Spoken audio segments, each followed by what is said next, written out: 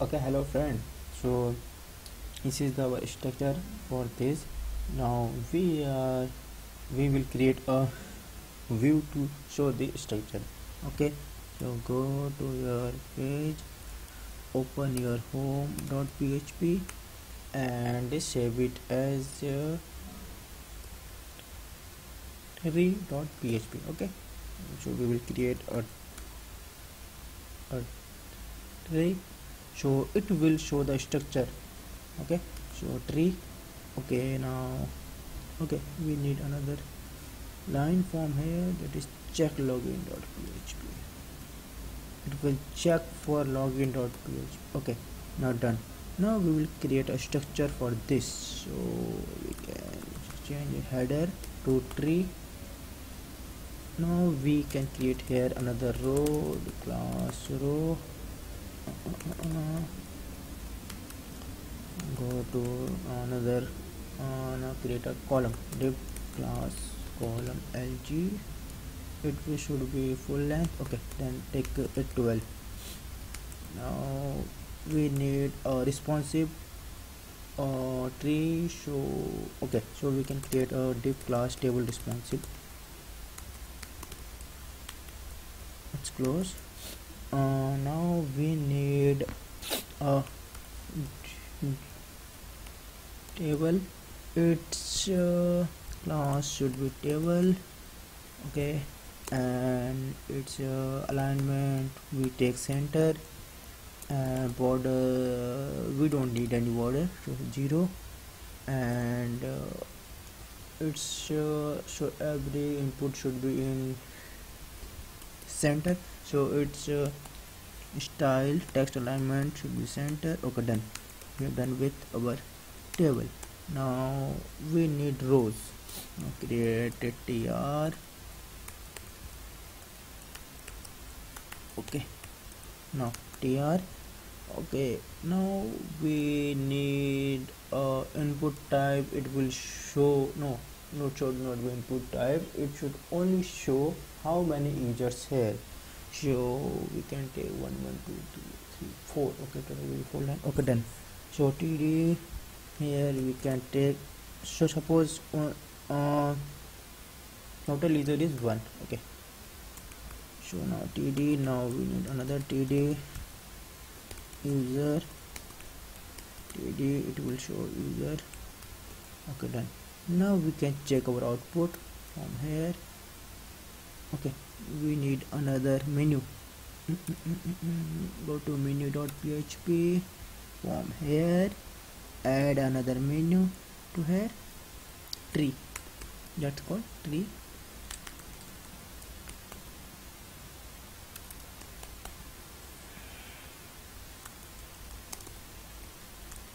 Should have or not. Okay, wrong way. Our season is already, what's going on?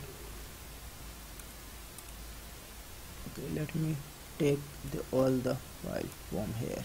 I don't know what's going with them. Okay, now it's done.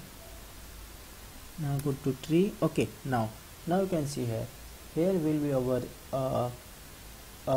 user, and it will show how many user is here and how many user is here. Okay, so it's an example, just an example. So we need to print a icon here. Okay, so we can print icon of user. What should be icon? We can take a class for I class fa user, or it should be little bit big, and it's we need to assign it. Okay, no, not color. Okay, style. Okay, done. Style, color, which color we want? Okay, this color we want, that's good. Okay, now we have icon also. Yeah, that's great. Now you have user here. Now we want user should be here and here. Okay, now create another row, copy that simply, and now we didn't want this td std this std. Just copy and paste this two times. Okay, now it will show here and here. Okay, what's wrong? Okay, it should be okay. We need to take here it's call span 2. Okay, now it should work. No, okay, then take another call span, it's for 2, and also call span, it's for 2.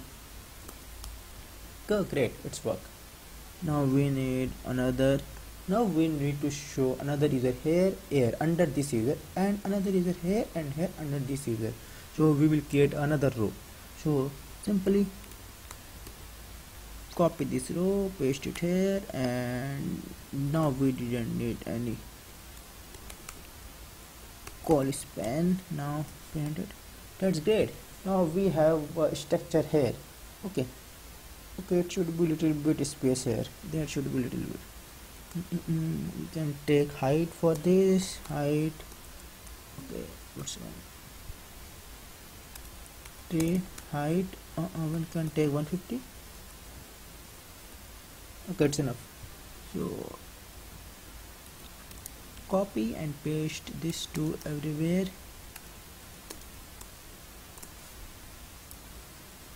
What's going with this user? Okay, one user deleted from here. Oh. So now we can check. This is our static structure. Okay, now in the next tutorial it will be show the actual user here for this user. Okay,